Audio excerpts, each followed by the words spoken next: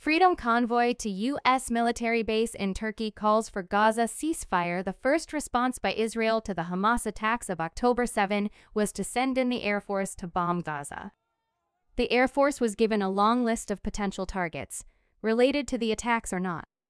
The logic was to show to Israelis and Palestinians alike that Israel was not down, but could muster a quick, resolute, and brutal response.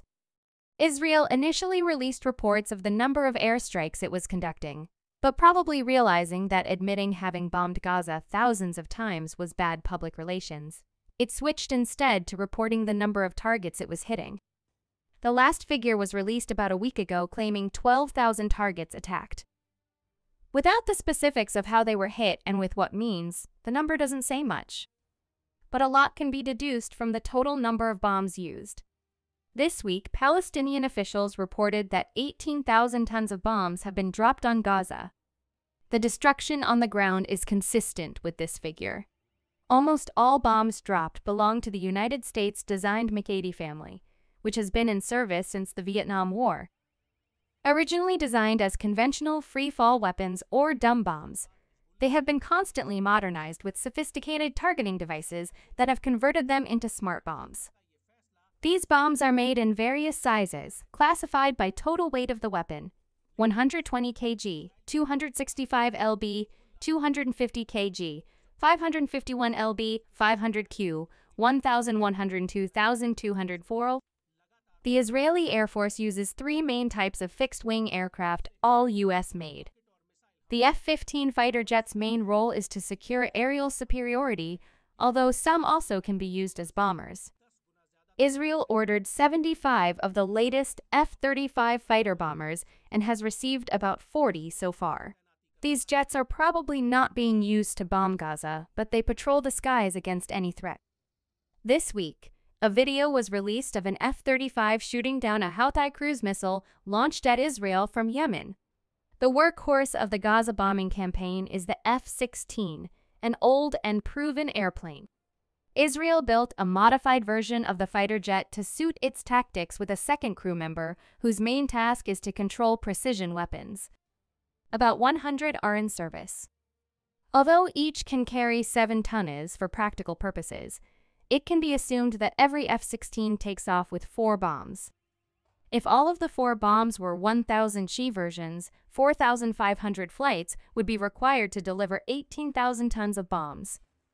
But not all bombs used are of the heaviest type, so the number of bombing flights over Gaza might be closer to 6,000. The Air Force has about 170 F-16s of all versions. In any Air Force, about 20% of aircraft are at any time out of service for regular maintenance, upgrades, or repairs. Israel is known for professional and speedy support, so about 150 F-16s probably are usable at any time.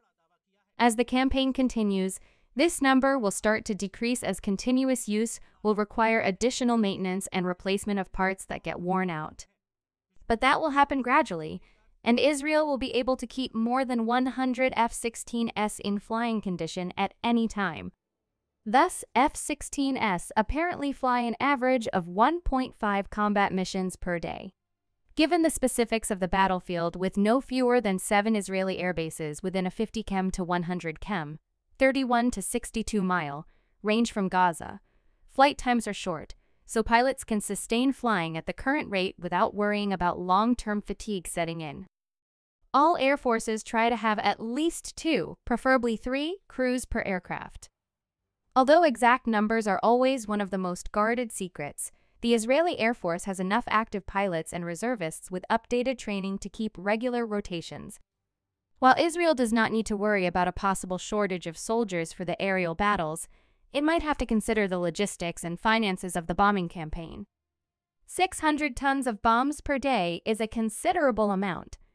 About 30 articulated lorries are needed just to transport them. Costs are also mounting.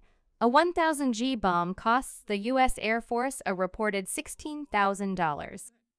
A much smaller foreign customer like Israel would probably have to pay a higher price of $25,000 per ton, just for the dumb version without the cost of adding the sophisticated and often much more expensive targeting electronics and hardware. That makes for a daily price tag of well over $15 million just for the basic bomb. With the add-ons, it's fair to assume that the figure rises to at least $25 million per day.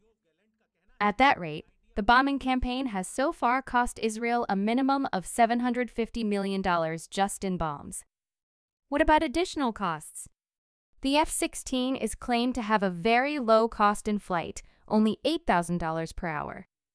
Assuming a minimum of 300 flight hours per day gives a figure of $2.5 million per day, or $75 million so far. 600 tons of bombs per day is a considerable amount. About 30 articulated lorries are needed just to transport them.